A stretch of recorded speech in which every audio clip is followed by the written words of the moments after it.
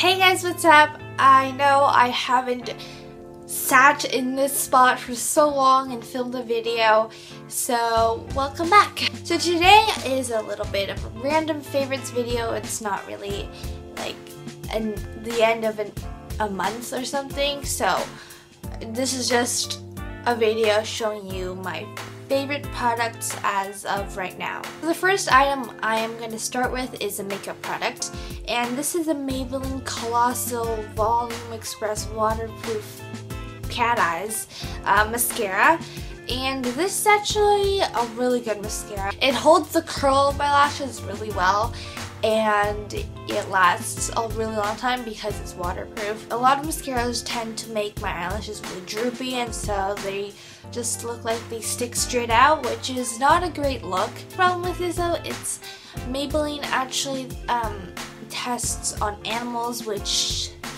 is really bad, so I probably won't be purchasing this, so I'll try to find a mascara that does the same job as this. So the next product I really like, it's the e.l.f. eyebrow kit, and I got this in medium.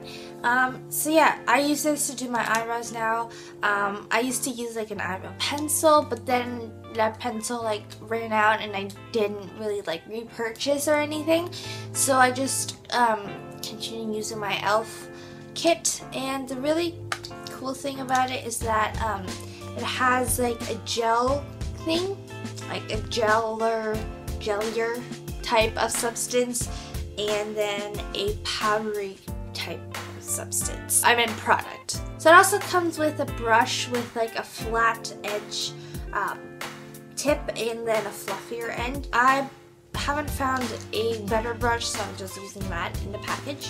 So the next product is my favorite dry shampoo. It's from Tresemme, and I really like this because it's much cheaper than the Batiste ones, and I think it does the same thing. Maybe the Batiste is like a little bit more like powerful at soaking up oils, but I really like this one.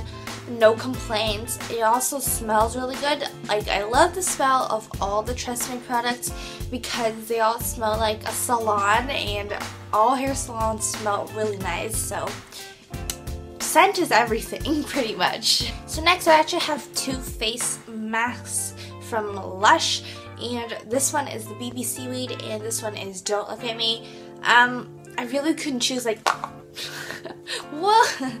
Okay, I really couldn't choose which one was more of a favorite for me. I actually mentioned Don't Look at Me before in a previous video, so I'll try to link that. But anyways, BB Seaweed I actually also talked about in a vlog, so if you want to watch that as well, I will also link that vlog. Anyways, BB Seaweed is really great. I like it. I personally like it.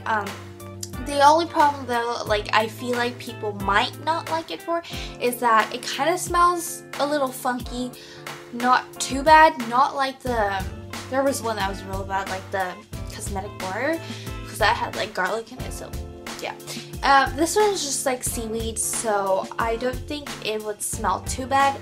I didn't think it smelled bad. I think it kind of smelled a little good, but I don't know. This also had like seaweed chunks in it, so if you don't like chunky masks, then this one is not for you. Face masks are more of like, you know, I'm doing something to my face to keep it like acne free and stuff, but whether or not like or how much they actually work, I have no idea. Like, I don't know if there's actual like good way to test that out, so oh well. Next I have a clothing item, and it is actually this bralette.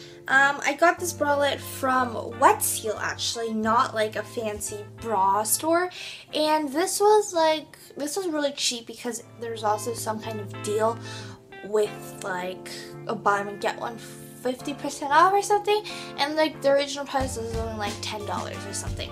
So yeah, this was a really good buy because I wear it all the time. I also have another bralette that I'm wearing right now, and it's from Urban Outfitters, and that one's like $20. Ugh.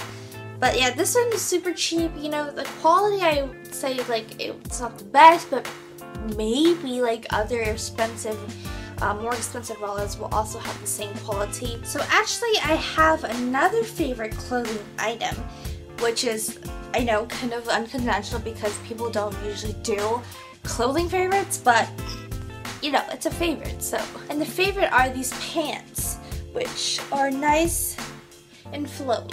So these, I think people call them like temple pants or something, because I know that when you go to like temples in like Thailand and stuff, you have to wear like these pants.